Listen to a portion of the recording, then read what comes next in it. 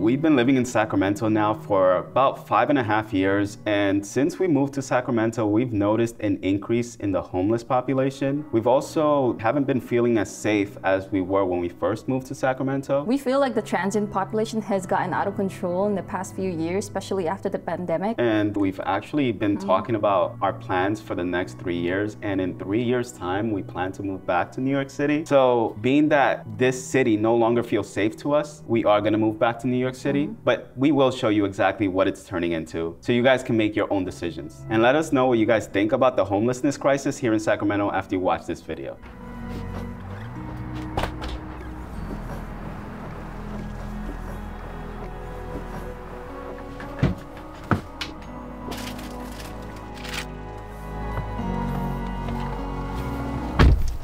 All right, so first we gotta go pick up our daughter from school because she's getting out right now.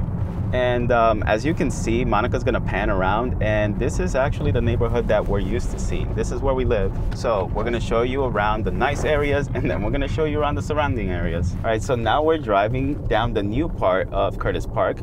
This is Crocker Village, and here the homes go for anywhere from $700,000 to upwards of $1.8 million. Yeah. It's up there. The average square foot for a home in this neighborhood is about 2,200 to 2,500 square feet. Yeah. It varies though. There are some homes less. that are even as small as, I would say, 1,800 square feet. The older homes are definitely smaller. Yeah, but the newer homes, they're as small as 1,800 square feet and as large as 3,100 square feet. Yeah, I would say so. But the older homes, the ones that you see right now, are the homes that go for anywhere from $650,000, a 2-bedroom, 1-bathroom, 1,000 square foot home. Maybe not even 1,000. Yeah. They can get as small as 850 square feet. But they go all the way up to probably close to 2 million. And that would be for a home the size of maybe 4 bedrooms, 3 bathrooms, and 2,800 square feet or so. Now this neighborhood is adjacent to Land Park, and it's also close to Sac City. Land Park is another neighborhood in this area that's also very expensive and a pretty established neighborhood. That's where a lot of the families with children like to live. And a lot of families in this area are professionals. Many of them are professors, doctors, nurses, high-earning professionals. They're gonna be living in this neighborhood. And as you can see here, there's already a homeless encampment right there. Many of them like to live in the underpasses because they can shield themselves from the rain, the sun, and any of the other elements. So we're gonna make a left on W Street. Now W Street is turning into the next Skid Row. It's not there yet, but it's turning into one. All right, now this is definitely one of the worst parts of this area. You're gonna see why. Stay on the right, yep. Good. Look at all of these tents.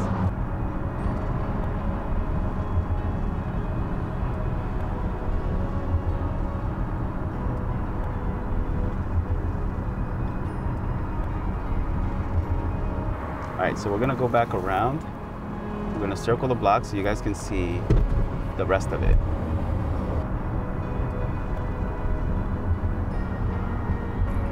Getting it.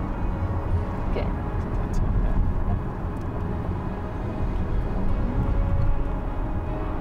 It's just tent after tent after tent after tent. But believe it or not, like I said, they have been clearing out some of these tents here.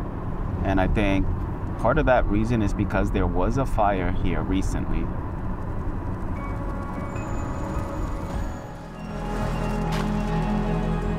at this.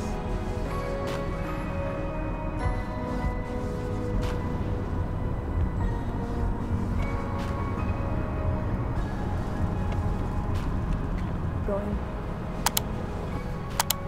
You know, there used to be some businesses down here that had to shut down because of the crime in the area, and much of the crime was being committed by the homeless individuals in this area. There used to be a Jamba Juice out here, and it had to shut down because the employees didn't feel safe working there anymore.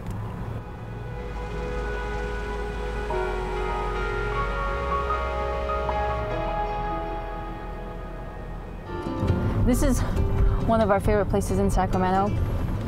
It reminds us of Brooklyn a lot, Dumbo in Brooklyn. Yeah. It looks very similar to it. And it's the hip, up-and-coming area of Sacramento. And they opened up a Shake Shack here last year, and they recently opened up Anthropology, and I was like, what? Wow. Monica definitely wanted to speak for this portion of the video. There's West Elm. We were actually gonna buy a house in this area, but we kind of got outpriced. But it's a nice area, we do like it. Yeah, they have a lot of nice restaurants in this area. A lot of the times when we do eat, it's usually in like Midtown Sacramento or downtown Sacramento. You know, I really like the nightlife here. It's not New York City nightlife, but it is a nightlife. It's better than anywhere near Sacramento. That's true. In the greater Sacramento area. But you know what? During the pandemic, this felt more dangerous to live in than where we live. All of these businesses were boarded up, and the riots were taking place not too far from here. To our right, you have Ace of Spades, a venue where musicians perform. Now we're borderline Midtown and downtown Sacramento. And a lot of the homes you see here are gonna be very quaint old homes, lots of trees. That's why Sacramento used to be called the City of Trees.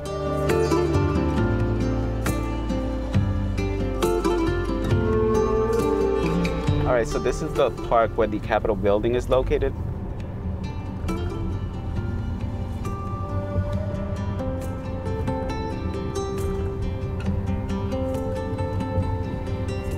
There's been a lot of construction since they reopened everything up after we had shelter in place, because when we had shelter in place, everything was closed. You couldn't even go into the Capitol Mall building for a long time. I think it was over a year, almost 2 years.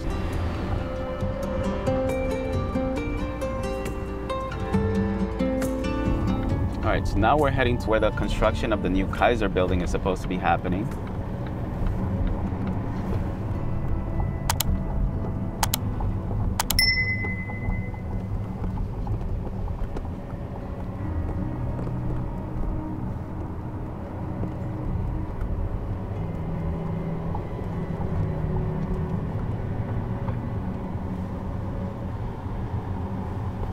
It says here that the history that shaped the Sacramento rail yards is at the heart of California's rich and complicated beginnings. As the area became a new state, California was shaped by powerful forces of innovation, Mother Nature, and even a touch of luck. Throughout the journey, the Sacramento rail yards were at the heart of it all. And we're gonna drive down. We're currently at Rail Yards Boulevard, but we're driving down, I believe this is 8th Street. And as you can see, here we go. This is another mini Skid Row in the making. But hey, at least you have this nice gentleman cleaning up the street. He's got a broom and a dustpan. That's actually the cleanest encampment I've seen so far. Look at this one. Looks fancy. But look at that to the right. Wow. It's a big one. That is a big one. All right, we're gonna make a left over here. There's a lot of construction going on the right-hand side and tons of development in this area, which is a good thing. You know, we wanna see development in the area, but if you look straight ahead, you're gonna see that there's a lot of tents also. So that's the juxtaposition, right? You see all this new development, but you also see tons of homeless encampments right next to it. This is the street I was asking you about. This is North B Street. Yeah. This is, we always see.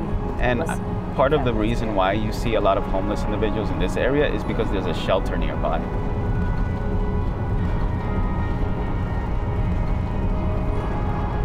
You see it? I think they're handing food to the homeless individuals here. I think that's a church. If you move here, this is what you get. A relatively low cost of living because you don't have to purchase that $1 million home. You could find homes that are 400, 500,000, even less actually, because our friends purchased a home for what, 325,000 when they first moved here. And this is what, 3 years ago, 4 years ago.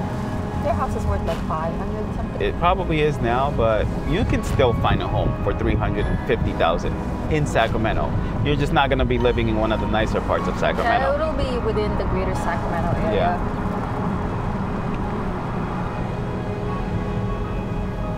So you'll have the low cost of living and you'll have the high pay for nurses. So if you're willing to take the risk of living in an area like this with the increasing homeless population, then you're just gonna have to take that risk. And we were willing to take that risk, but I think it's gotten to the point where we feel like we need to get out of here sooner rather than later now. We've managed to pay off so much of our debt, and we've gotten to a point where we don't owe anything except our house. So we feel like within 3 years' time, we'll be able to save enough money, sell our house, make a profit doing so, and then even have possibly by that time so much passive income that we can live off of it and active income from our business. So we'll see. And if you pan to the right, that's where the rail yards are.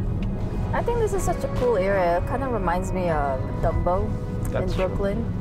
If they could just fix this up. And that was the plan. I thought they said they were going to restore this area. But to the left, that's where the new Kaiser building is supposed to take place. The reason they haven't constructed it yet, though, is because they have so many permits that they need to acquire before they start building anything on it.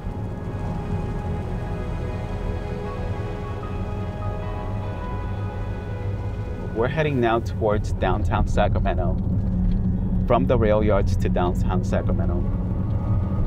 And you can see there's plenty of construction going on in downtown Sacramento also. I mean, there's a lot of construction going on all over Sacramento.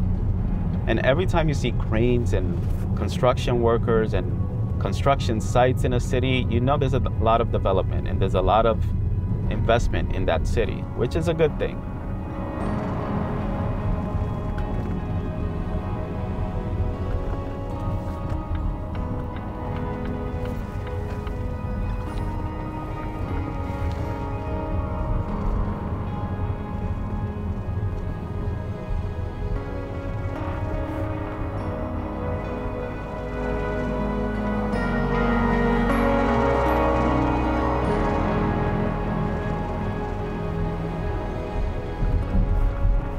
Look at this. It says that the rail yards in Sacramento will be America's next big urban development. This is the Kaiser downtown. This is not a hospital. This is actually a medical building. Los Angeles. This is the I-5 South heading towards LA and Highway 99. So we're gonna go get some boba now before we end this video. Okay, cut.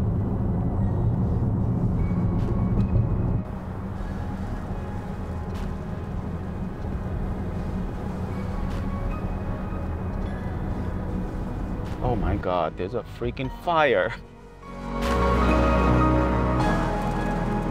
They are literally cooking some food right there on the sidewalk.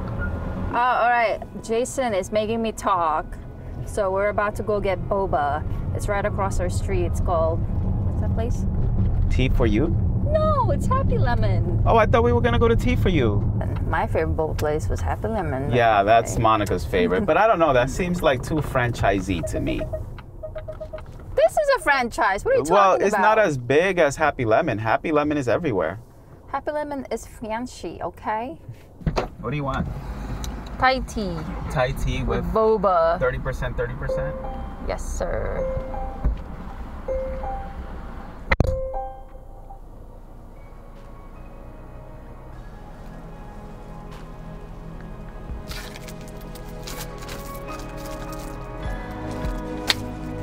Wow.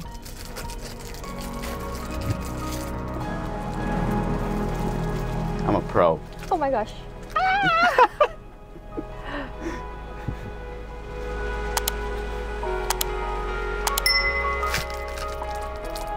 All right, guys, so we gave you a tour of Sacramento. We showed you what the homeless population looks like here. Let us know what you think about Sacramento in the comments below. Would you still move here?